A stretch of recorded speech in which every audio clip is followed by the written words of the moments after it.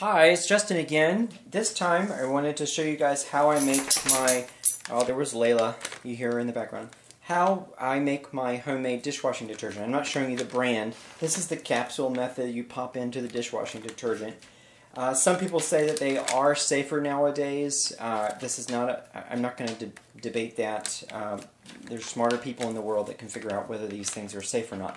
So why I make my own one I'm kind of concerned about what washes our dishes because we drink with them and we eat with them and stuff. But I also noticed that, again, we have the common culprits that help with homemade dishwashing.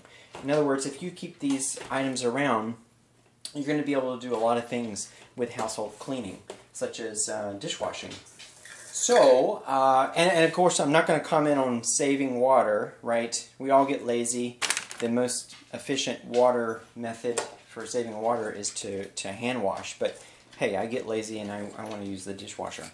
So how do I do this? Well, first off, you got to store this. This is the biggest thing. Pick a storage, a good sealable storage for this. I'll tell you why. One of the main ingredients does not like humidity. So if you're living in a hot, humid environment, you definitely need to seal this bad boy up once we make it. Now again, if I didn't say this up front, I am actually making a powder version, right? This is just a granulated powder version. And the way I put that in the dishwasher is I just take one of these, it's actually a coffee scooper, and I just scoop the powder into my dishwasher. I can show you that later. So we're making a powder version. We do have to think about sealing it up, and obviously putting it in a safe location that dogs don't eat it or kids don't get a hold of it. One of the big things that can help keeping it dry is I found these little medicine capsules. If you get medicine from a pharmacy or if you take vitamins or something, sometimes they come with these little dehumidifier, moisture repelling capsules, and I often wondered what else could these things be used for. Well, I just drop a couple of those into this jar and they keep the powder from clumping up. Again, this has got some ingredients in it that clump up if they get exposed to moisture, so that helps. Other people use rice instead of these little capsules, so you could just use rice. But we had a lot of the medicine capsules, so I just used those. Alright, what are the ingredients? The first one is a magic ingredient that you typically would not see. It's citric acid. Now this is one of the rarer ingredients. The rest of them are normal. I got this online from a big wholesale manufacturer. I think it was $20 for this whole thing, and it's lasted me more than a year. Why do you need this? This really helps with the spotting on glassware.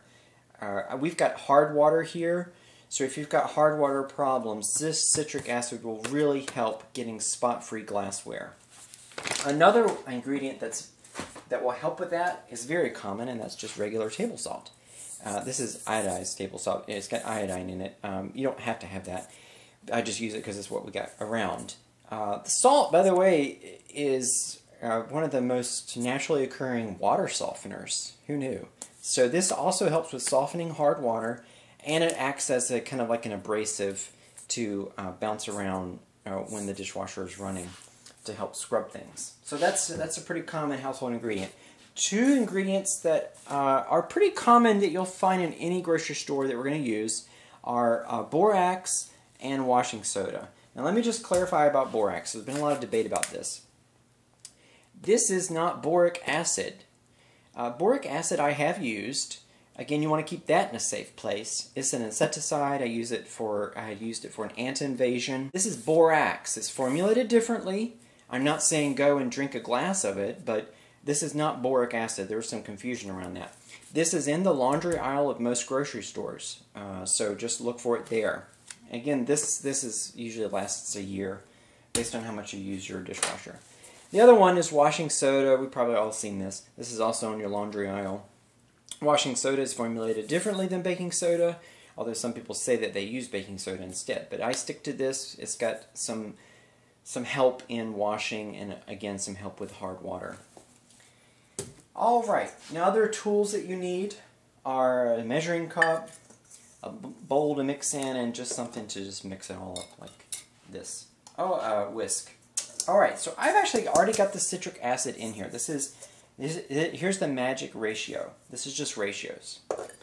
It's 1 part citric acid, 2 parts borax, 2 parts washing soda, and 1 to 2 parts salt. I use 2 parts salt. I made a lot of salt because of how hard our water is. It's an actual water softener. So 2 parts salt for me for 1 part citric acid was already in the bowl. So already dished out the citric acid.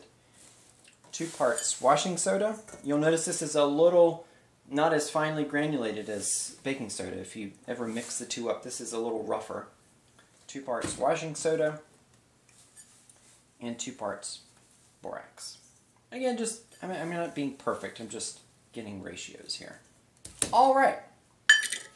Take this, mix it all together, get as many of the clumps out as possible, and it just looks like a big mealy granulated sugar thing. It will get dusty because of the citric acid, so if that aggravates you, put on a mask. I have found that's the only way to really get away from the dust, is a mask. Now, I am not using dishwashing liquid in this. That's it. So now, I somehow get this into this container.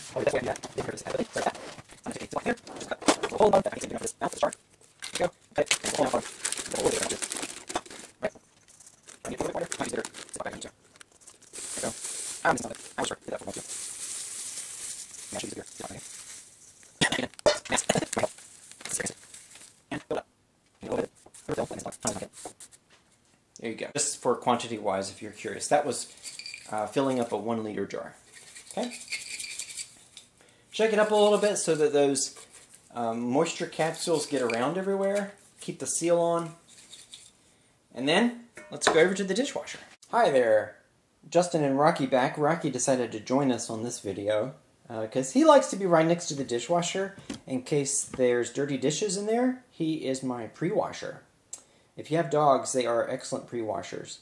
Besides, it's going to get washed by the dishwasher after they're done anyway, so no biggie there on what's on their tongue. Alright, how do we get, let's make sure you can see this, how do we get what we just created, our homemade dishwashing powder, into here, and do we need anything else? Alright, well the simple answer is, you just unscrew this guy, whatever container you used. You will have probably 2 fill lines. Again, I don't want him getting close to this, but he usually doesn't mind. You can see how fine it is. It's very easy to get in there with this coffee scooper that I have. So I just fill that up. That's the standard wash. That gets distributed in the normal wash cycle. If you have hard water like me, I found it's beneficial to add the powder, 1 scoop of it or so, into the pre-wash container. Depending on your dishwasher, you may have different, these may be in different locations, but main wash, pre-wash, I fill them up. Okay? I'm not worried about how much powder I put in there because this stuff is so cheap. There's one other ingredient. This is one other step. This is our rinse aid. Rinse aid itself, you can wonder what in the world is in that liquid ingredient. Well, I put a very natural ingredient, right? Tried and true, white vinegar.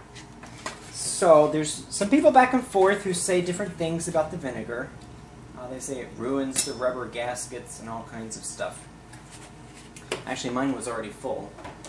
You can see that I think it's not draining down, so it's actually going to overfill when I fill this up. Yeah, it squirted out because it's already full.